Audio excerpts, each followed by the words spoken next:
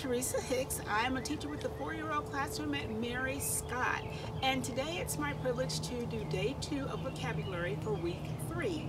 Now today's activity is entitled My Favorite Things, and in order for you to do my favorite things with your scholar, what you'll need is you'll need a sheet of paper, you will need a Sharpie, and you will need for them to find one of their favorite things in the household.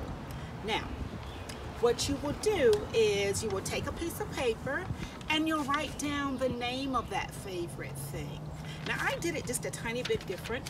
I wrote my name, and then I took some stickers and I outlined my name in butterflies because I honestly love butterflies. Butterflies symbol freedom and they symbol hope. So I wrote my name and then I outlined it a bit or highlighted it a bit in butterflies. There you have a piece of vocabulary. It will be meaningful for the child because what you'll be doing is you'll be writing down the name of what they had. Let's say if it was a favorite toy. You would write down toy. Then what you would do is you would take some glue and you would outline the name in glue and have them stick some things on it. They can stick yarn on there. They can have wiki sticks. They can take straws. They can outline that name in anything that is meaningful to them. So there they have the actual symbol of what they like, and then they'll have it written down as a word.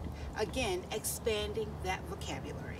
This is Teresa Hicks, and this is day 2 of vocabulary. Can't wait for day 3.